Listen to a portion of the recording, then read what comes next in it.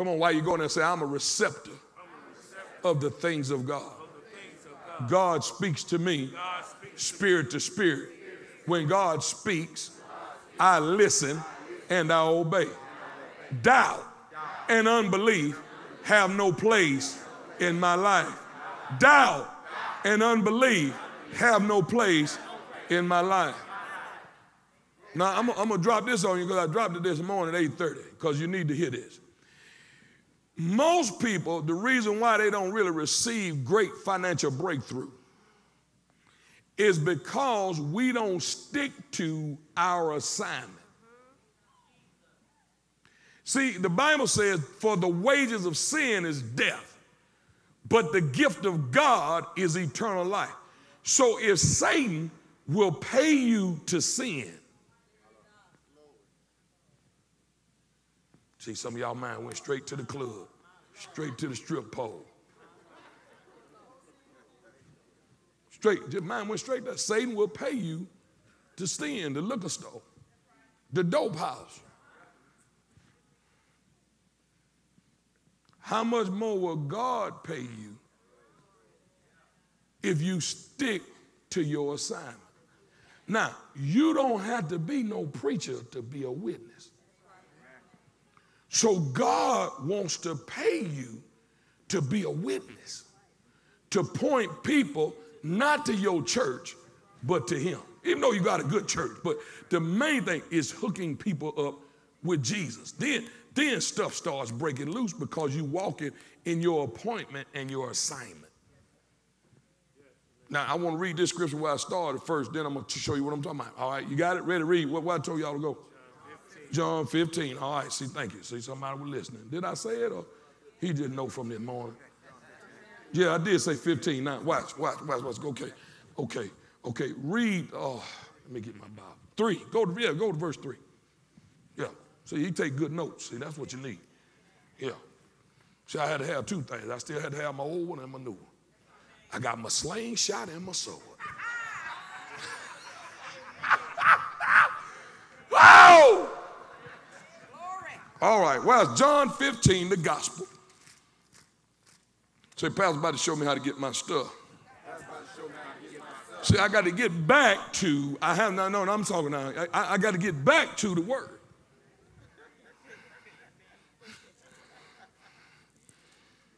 See, oh, glory, I felt that.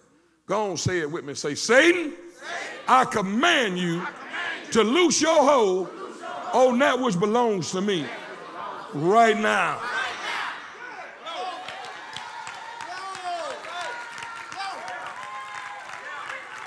Come on, one more time. Satan, in the name of Jesus, I command you to loose your hold on that which belongs to me right now.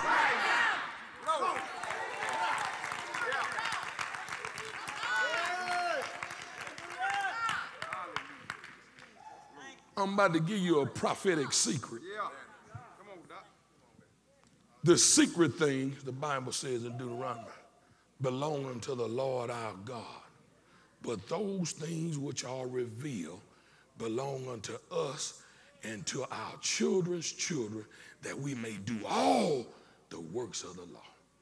Say, I'm about to get this prophetic secret. Verse 3 says, now, ye are clean through the word which I spoke unto you. That's why the devil doesn't want you getting the word. Especially a word of clarity and a word of understanding. Because that word washes me. Now, some people have a problem, Junior, with being brainwashed. But if I'm going to get what God has for me, I have to allow, listen, not somebody's philosophy, not subliminal hypnosis, but I have to be what my mind has to be washed by the word of God. Then I have to purpose to come into agreement, just submit to what, and no, it's not going to be easy because you've been training your flesh to rebel. That's right. And your flesh does not desire to do anything spiritual. Your flesh, you know why God don't want you to sin? Because you're going to enjoy it. Moses said like this in the book. The Bible said, Moses said, I'd rather suffer the afflictions with the people of God rather than to enjoy sin for a season. Think about it. When you was doing what you did, until you got a revelation that it was halfway killing you, you was having a good time. Touch 3 people, say, keep it real.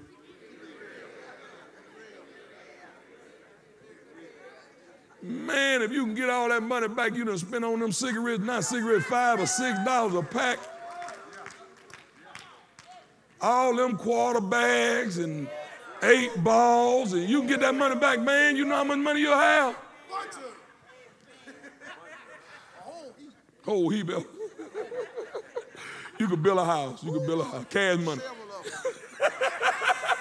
Now watch this, though. Watch this. Watch this. With that in mind, just think of what you could really do.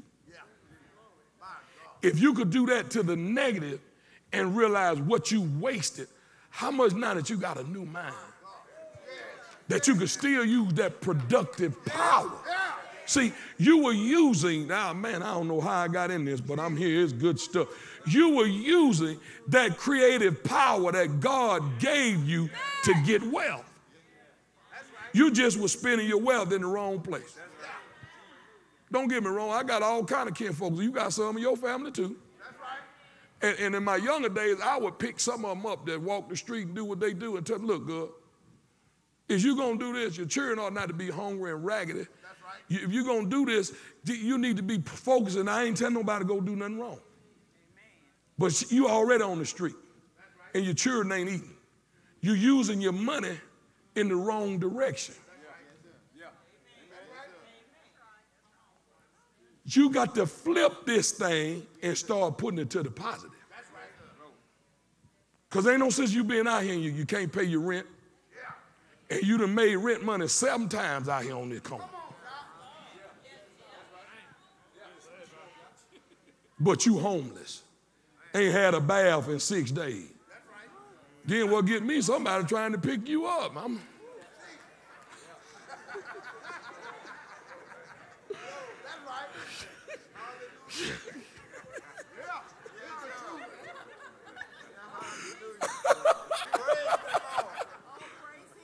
Pulling over saying, get in, man, is you crazy? This didn't look like death.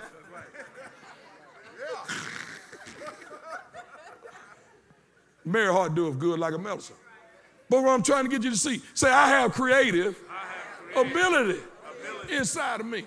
I possess millionaire potential. Oh, see, some of y'all, see, you worshiping, but you still in doubt.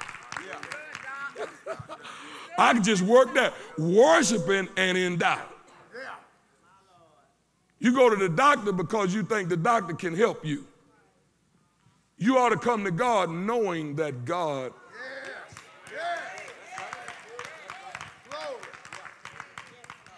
What's my scripture, man? John chapter 3. Y'all leave me alone while I can teach. What? 3.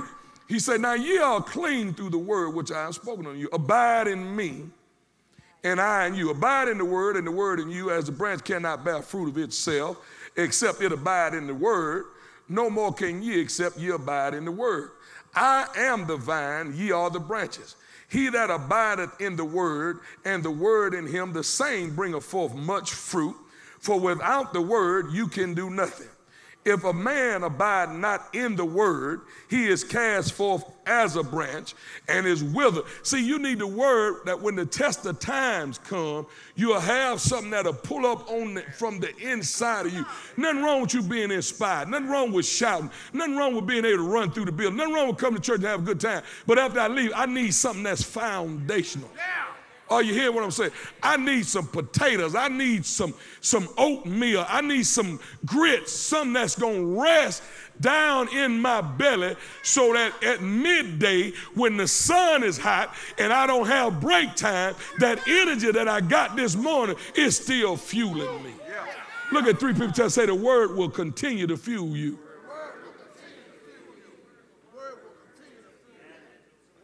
So your prophetic secret is abiding in that word and sticking to your assignment.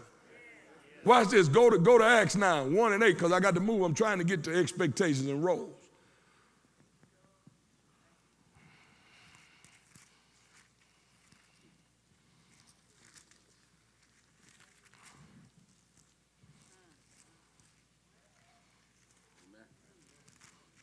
Verse 8 said, but ye shall receive power after that. The Holy Ghost has come upon you, and ye shall be witnesses for me. Jerusalem. Look up, look at me. Your Jerusalem is your immediate family. That's right.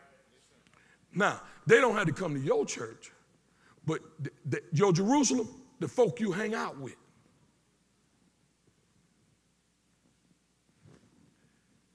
Jerusalem, for us, at first, was just that little area we were over there in Whistler. You say Jerusalem, then what's the next one? I can't hear you, what? Judea was when we moved across town and went in the building down the hall. Read the next one. Look around. This is like our Samaria. I'm talking about corporately. I'm showing you a prophetic move. But as far as to get your release, you got to start working for God. That's right. And work for God, I got to feel this commitment. I got to be a witness for him. And he will pay me to witness. Every time you get a soul added to the kingdom, it's something happening for you in the spirit. It's a reward attached to every individual you witness to. Now, what is witness? Witness is not preaching. Witnessing is no more than just telling folk of the goodness of God and how good he's been to you. Now, watch what's going to happen. You start talking about how God bless you, what God did for you. How many you know somebody's going to be trying to follow God? And so go back to Matthew 28, and I'm going to show you this again.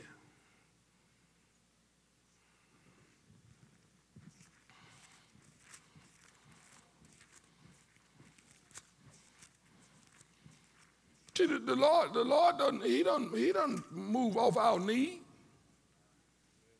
No, says you know, he has compassion. He loves you, but he's not going to move because you have a need. Your heavenly Father knoweth what things you have need of before. So God is already aware of what I need. That's right. The Lord know I need $2 million over him. Don't listen to me keep talking to him about $2 million. He already knows what it's going to take. So I just go around thanking him that it's already done. I just act like it's already so. Now, whether it comes, 12 months, 60 months, 72 months, or 84 months, long as we get there, if we had to get there one step at a time, give us this day our daily bread. Now, I sure would like to see him come on up in here with the briefcase with all the money. Let's do it. Get it over with right. Boom. But I let him, he's God. I trust him. He already knows what the need is. It's my job just to continue to point people to Jesus. That's right. 28, here we go. Watch this. Some of y'all come to church, lead cheering on the street. When all you had to do was Friday, when you got home from work, tell your mama, look, I want to bring him to Sunday school. Is that all right? Can you have him ready for me Sunday morning, 9 o'clock? I'll bring him to Sunday school.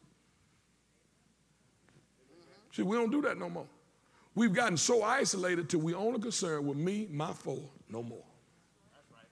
As long as my house all right, we good. As long as my children praying, as long as my children baptized. What about all these other people you see and you know are perishing? Like when the hurricane hits, you ever notice how people come together? folks started talking who was enemies. They started telling each other, well, they got ice over here. They're going to have a food truck down here. They turned the lights on 3 blocks from here. They say it's going to be, well, what's going on? We got some communication. We witnessing.